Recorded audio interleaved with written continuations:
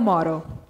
It could be a singer, a football player, or even a basketball player. Many people who are famous on the internet and all around the world deeply influence teenagers and their interests. And most of the time, those careers have nothing to do with academic aspects, but it is likely that the teenagers will want to follow it due to an interest caused by that. However, while dealing with school assignments, pressure, and not enough time, students usually give up their passions and dreams only to engage in the easy career path. This got me thinking, how can schools encourage students to follow their passions when choosing a career, while also maintaining balance with curricular subjects? To answer that question, I also did some research.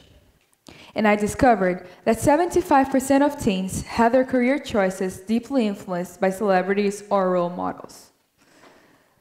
Additionally, teens who have strong role models tend to have clearer career aspirations, as proven by data from the Journal of Career Development. Furthermore, social media provide a content that includes celebrities' careers in many ways, making it likely that teenagers will want to change their views and perspectives, and as also proved by the Pew Research Center. To answer that question even more thoroughly, I decided to interview some people who work with education. The person I've interviewed is Tamila Zaire, who's been working with and inspiring people through education for many, many years. And these were her answers. During projects in school, students should try everything when it comes to picking a career, and they should deepen the knowledge on the interests they already have. They should picture themselves happy and successful and see their interests later to narrow them down to one.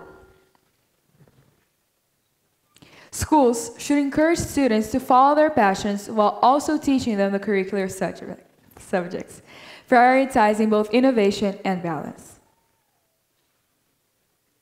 To sum up, data, advice from experts, and interviewers, I think that can help you and help teenagers to choose a career that you really, really like.